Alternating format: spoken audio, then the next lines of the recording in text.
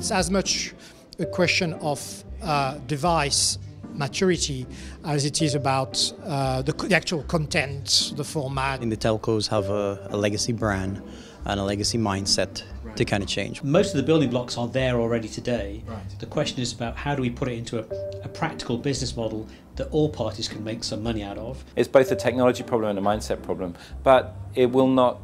It will happen because it's a natural evolution of human nature.